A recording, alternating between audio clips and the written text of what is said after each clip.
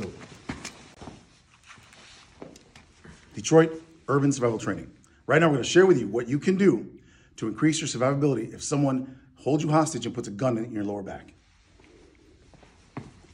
Step one, you're going to swing your arm back, which takes the weapon offline with your spine. Simultaneously, my spine also moved. Two, you would take your hand, go here to the wrist, pull in, and this forms a wrist lock, and it gives you control of the weapon to your other hand. From here, you disarm the weapon, and here you'd make a decision on what course of action you'd like to take next. This is an intelligent option that will increase your survivability.